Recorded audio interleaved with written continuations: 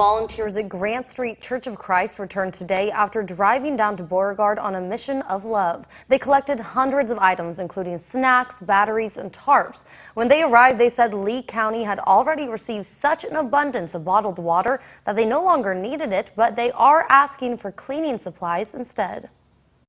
Any wheelbarrows, any rakes, any shovels that get donated, and if we had someone that wanted to donate chainsaws, we would be glad to take those too because they're desperately needed, but I know those are expensive items.